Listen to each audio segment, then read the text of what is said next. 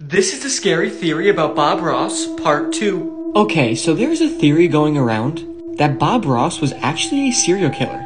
People are saying this because a lot of Bob Ross paintings are places where dead bodies were found.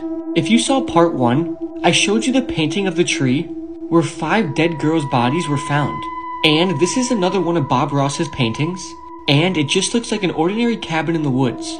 But the painting is almost identical to this, which is a cabin in the woods where a body of a man was found after missing for 2 weeks. So this raises the question again, was Bob Ross a serial killer?